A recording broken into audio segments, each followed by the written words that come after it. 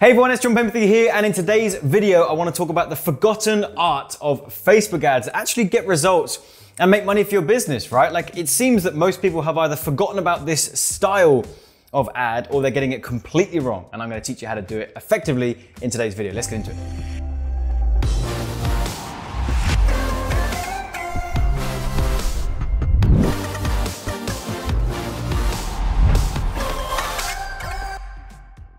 So over the past couple of years or the past few years, there's been a lot more talk about video ads, the importance of video, how video is taking over, and even myself, right? On my YouTube channel, on my Facebook page, I'm always talking about how video is so important and such an effective way of promoting yourselves, especially when you're doing ads on Facebook with a video, or YouTube ads, and obviously you're using video on YouTube.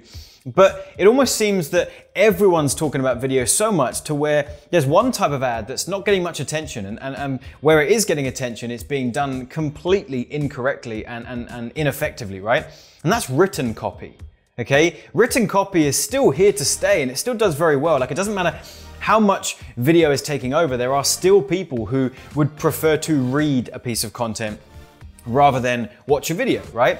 It also allows people to skim to a certain section. If you look at one of these ads that I've got here, and I'm going to talk you through some of these examples, I've got this written ad here, and so the benefit of this is that someone could skim read this.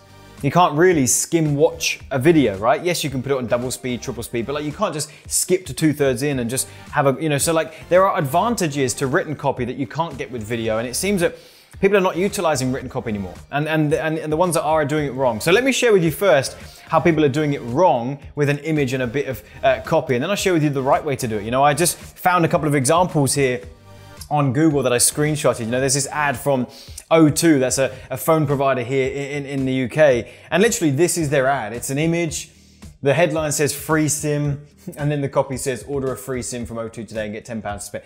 Like, that's the lamest ad I've ever seen. That's not going to excite anyone. It doesn't emotionally move anyone. It's just not going to be effective. But big companies like O2, they don't care. They've got marketing departments that are actually hammered with targets to spend money. So in some cases, they're spending money on ads that they just don't even really care if it works or not. They've just got a marketing budget that they've got to spend, right? But we've got to do things differently. We don't have that luxury, okay? We're smaller business owners, so we've got to be smart with our money, right? Here's another one from Udemy. This is actually, another big company, but I just saw this ad and I thought, this isn't a very good ad. Start learning today. That's the biggest thing my eye is drawn to. If I'm scrolling my newsfeed and I see that, that's not going to make me stop, is it? Start learning today. Learning what? I don't care. Well, gone. The attention on the news feed right now is 1.8 seconds. So if you don't grab their attention straight away, you're going to lose them, right? The image isn't even big enough to take up the full space, and there's a tiny bit of copy. So I don't really like that ad either. And then I saw this one as well. This is Barclays Bank here in the UK. Same thing as O2, right? Lame image, lame text. You get the idea. These ads aren't working. We've got to do things differently. Here's how we make written copy work, okay? I like to actually have, in some cases, long form written text. Okay, I'm talking about, you can see here, this is something like, 2,000 words, maybe at least 1,500 words. And then I've got an image, and then I've got a nice headline. And I want to kind of talk you through some formulas here. And I think this will really help you out, because if you're looking at this and thinking, surely an ad that long, right? Let's zoom out and show you. Surely an ad that long is not going to work on Facebook. Okay, surely if someone has never heard of me from Adam, they're not going to stop and they're not going to read all of that. Well, they actually will, and this is one of our best performing ads right now, and this whole long form written copy does still work exceptionally well if you get a few key elements right. I'm going to talk you through what they are, okay? First thing that's going to grab someone's attention in the newsfeed, okay? And by the way, what I'm about to teach you will work in any industry, selling any product. It really doesn't matter. It's a style of ad, right? So it doesn't matter what you're pointing them to, it's a style of ad, and it will work for any business promoting anything, right? The image, really important. That's what's grabbing someone's attention, right? So they're scrolling their news feed. You want something that's gonna stand out to them, something interesting, something that arouses curiosity, something that grabs their attention. This one here, I've used, me with getting my award with a guy called Russell Brunson. This is for doing $1 million. A lot of people in my industry will recognize what that is, right? And so I've got that ad that grabs that attention. Like, what's that golden shiny thing? Why are these two guys holding that? Who's this goofy looking dude with the glasses, right? So I've grabbed their attention in the beginning. Then they're going to read the headline, right? The headline is the secondary thing that your eyes go to. So what I've learned after 57 failed Facebook ads, okay? What I'm doing here is I'm kind of like drawing their attention to the fact that actually we're not necessarily talking about the positives here, we're actually talking about something that didn't work. People always love, they're so inquisitive to learn more about kind of what went wrong. We love that kind of thing, right? And so doing something that's counterintuitive to what everyone else is doing, rather than just shouting about the good stuff, we talk about the not so good stuff. So this arouses curiosity. 57 failed Facebook ads. I want to learn, what he did there. Then the next bit is the first line, okay? The first line and maybe the second line down to here. Everything before the user has to click see more, okay? And then it drops down. All of this copy could be exceptional, all right? But if you have only got, if you've got a crappy intro, then no one's ever going to click see more and continue reading, all right? So image, headline, first couple of sentences. And so you want the first couple of sentences to be talking about a big benefit, a big result that you've got, or something that would draw them in, and they've heard a benefit that they would like, and it leads into your story, right? So for, here I've put, let me just zoom in a bit so you can see it. When I look back on the success of my Facebook ads over the past few years, I have to literally pinch myself. It doesn't feel real. To see the businesses that I've been able to build, the many thousands of customers I've had an impact on, and the multiple 7 figures in revenue as a result, it blows my mind. I'm writing this from a I'm overwhelmed by the success of what we've done kind of way of writing, as opposed to the arrogant kind of, hey, look at me, look how cool I am. This way of writing does resonate with people, but the results that I'm mentioning, if someone was in the same space as me, wanting to grow their business with Facebook ads, hearing an intro like that is super engaging and super it arouses that curiosity, right? And then you want to go into a story. With all of my written copy, and I've got a few more examples to show you, with all of my written copy, I always want to tell a story. I want to take them on a journey, all right? So I'm going to grab their attention in the beginning, and then I'm going to go through where things weren't so good, right? Where life wasn't so good. I've already grabbed their attention with the big benefit. Now I've built my authority. Now I'm going to talk about how things weren't so good to resonate with them. And then we transition into, then the bigger benefits again. And we've taken them on this journey. I mean, you can read this if you want. I'll leave a link to this. Jake, remind me, please. Let's put a link to this ad in the description box of this video, right? So you can have a read of this yourself and kind of, get a feel for the flow. But this ad works really well. Take them on a journey, and then lead them down. So that's the first type of written ad, okay? Just having an image, a crappy headline and no copy, like the examples I gave you earlier, that's no good. Written copy is this forgotten art, which is so effective, but you have to put some time and attention and some thought into it, right? Then I've got another example, which is slightly shorter, okay? You don't have to have the super long ads. There's another one, okay? The picture is me doing a selfie with a bunch of my students here at a workshop in London, okay? And so that's grabbing their attention. They're like, okay, who the heck's this goofy looking dude again? Why are all these people wearing his matching t-shirt and put their hands in the air, right? So it grabs their attention. Headline is, they paid $1,000 to learn my webinar model. You can learn for free. So it's like, oh, wow. So these people, they grabbed my attention, but now I know that they spent $1,000 with this goofy dude, right? So I kind of want to hear, what's going on here. And then again, I'm kind of reiterating that point at the beginning. I'm kind of playing on this. I'm trying not to write in such a way that kind of puts me on a pedestal, right? It makes me sound like this arrogant dude. You have to write in a certain way that makes you seem kind of like, you're almost kind of like, you've got to be willing to have a joke about yourself. You can joke about yourself, but you're still saying an authoritative statement.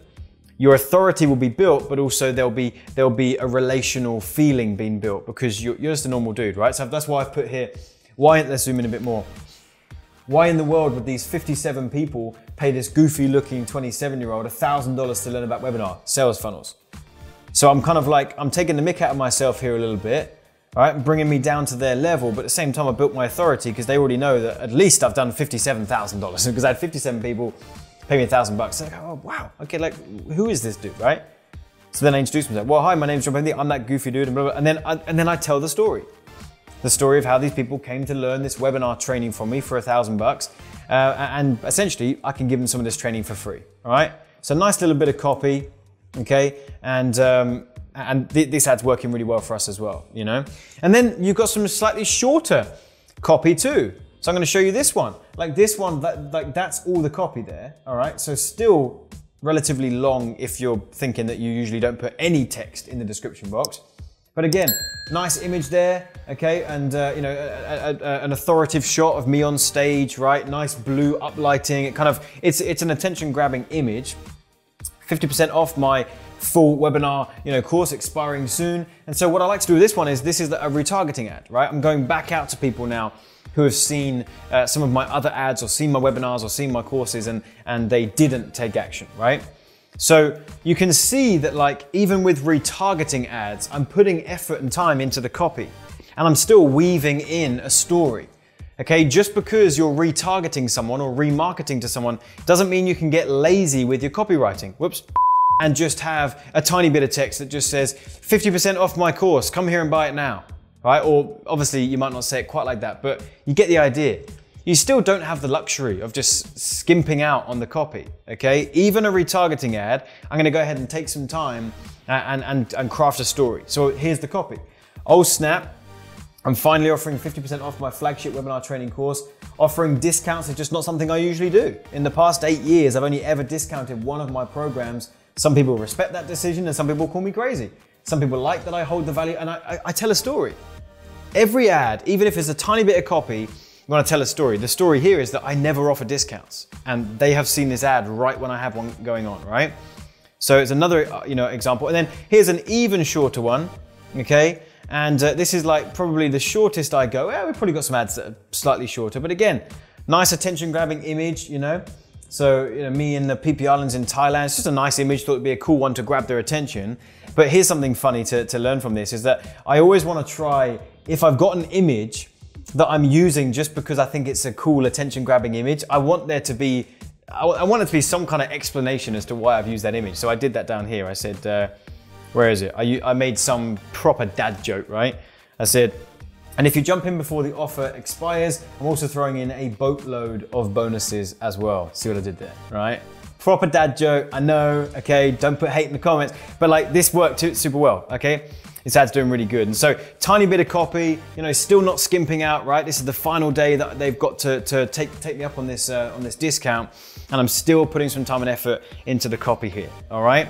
So to recap this, like, so many people are either cutting corners with written copy and image ads and just not putting any time and energy into it, or some people are neglecting it altogether and just using video. Now, video is great, don't get me wrong. You're gonna go onto my YouTube channel or my Facebook page, you're gonna hear me talking about how great video ads are. So don't get me wrong, don't hear what I'm not saying. Video is still fantastic, but written copy is awesome as well. And it's like, it seems like the forgotten art that people are forgetting. So go back over this video, pick up on the lessons that I gave you here, go and implement this. I think you'll get some great results. So if you enjoyed this video and you found it helpful, do me a favor, hit the like button. Also leave me a comment. I love reading through those. And also hit the subscribe button and the bell notification, because I'm constantly putting out new videos on the channel here on YouTube a couple of weeks. So come back and check those out. Make sure you're notified about those. And if you want to learn more about this kind of stuff, right, how you can get good results from your Facebook ads, I've got a full detailed online training. It's absolutely free and you can go through it. I think you'll really like it. I'll leave a link in the description box and also in the first comment